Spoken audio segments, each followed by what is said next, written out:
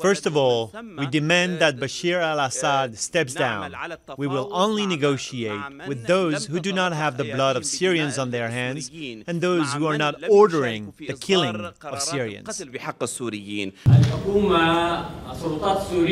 The Syrian government began talking about insurgents, terrorists, and armed groups from the beginning of the revolution. This kind of talk has been around from the very start, and we can't believe it today. They can invent what they want, but we know the truth.